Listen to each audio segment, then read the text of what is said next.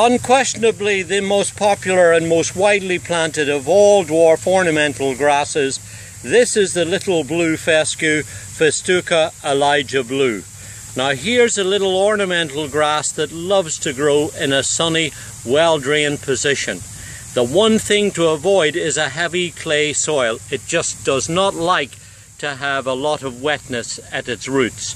Planted in a sunny, gravelly soil, give it lots of sunshine, and you'll have a little dwarf grass that, as you see, makes this terrific display with its bright silvery blue leaves and airy flowers that it carries towards the middle to the end of the summer. Grows only about 8 to 12 inches high and will make a very nice plant for the fronts of beds and borders. Once it's established, it's drought tolerant. It's seldom bothered by deer, and it's very easy to look after. Just about all it needs is a little bit of a trim in the early part of the spring after the winter.